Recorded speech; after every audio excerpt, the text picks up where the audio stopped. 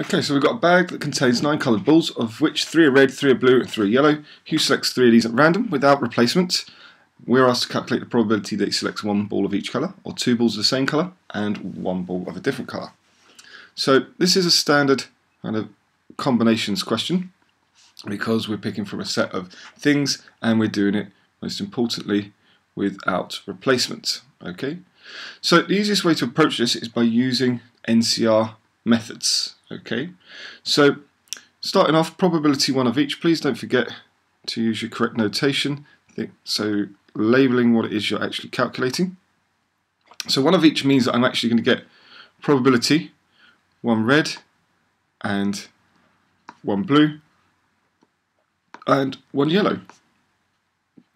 Okay, so what we're going to do is if we're going to work out the probability of this, first of all, it means to pick 1 red from 3, so I'm going to do 3 choose 1. Now, because it says and here, so these events have to happen with each other, that means I'm going to combine them together, and so I'm going to multiply them, because every one way that I can choose 1 red, it can be paired with one way that I can choose 1 blue. And then exactly the same again, we're going to multiply because it's and happening with the 1 yellow, and again this is going to be 3 choose 1. So on the top we now have all the ways that we can pick 1 red, 1 blue and 1 yellow. Underneath we need the total outcomes, so this is just the fact that we got 9 balls and we are going to choose 3 from those set of 9 balls.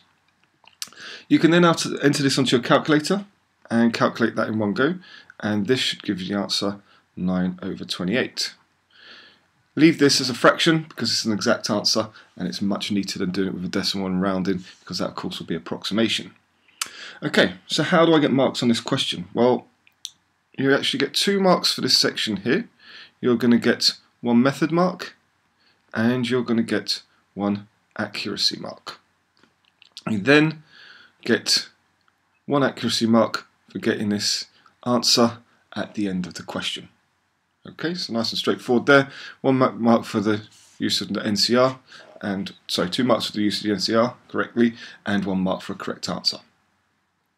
Okay, so looking at part B. Part B is 2 balls of the same colour, 1 other. So we're saying P probability 2 the same, 1 other. Okay, so let's think about the ways that this can happen. First of all, I could pick 2 reds and 1 other, 1 other, or I could pick 2 blues and 1 other, or I can pick 2 yellows, and 1 other. Okay, so there's 3 different ways that we can do this.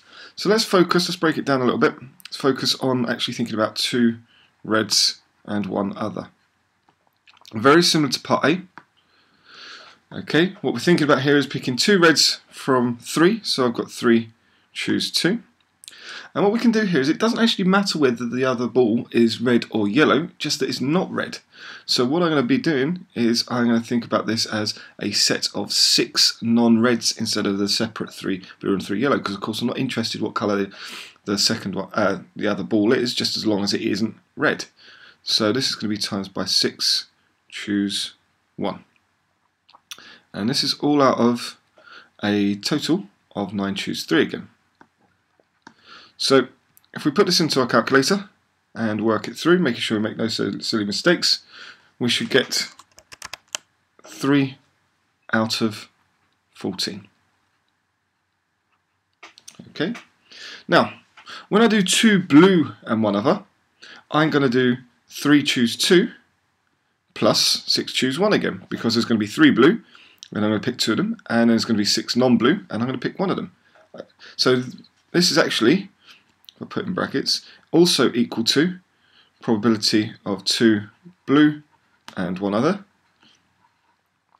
And actually when you come to do the 2 yellows as well, you'll find that we're going to pick 2 yellows from the set of 3, and we're going to pick 1 non-yellow from the set of 6, all over 9 choose 3. So these 3 probabilities are all actually equal. So I don't really need to go through the process and show each time that they are the same.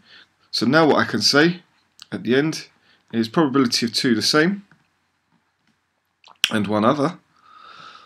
Well, because we're saying that I can have 2 red and one other, or 2 blue, or 2 yellow, what we're going to do is we're going to add these 3 probabilities together, because I'm saying like one thing can happen, or another thing can not times, or another thing can happen, or another thing happens. So it links kind of to tree diagrams. Okay, so I'm totaling up all the possible outcomes where this can happen. And so what we get is an answer of 9/14.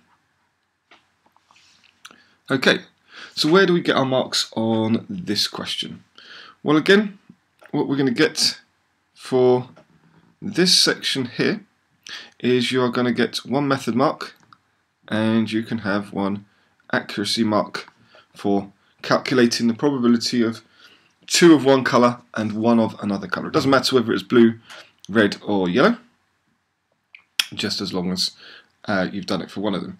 You can then have 1 accuracy mark for calculating actually the probability for 2 of one colour and 1 of another is 3/14.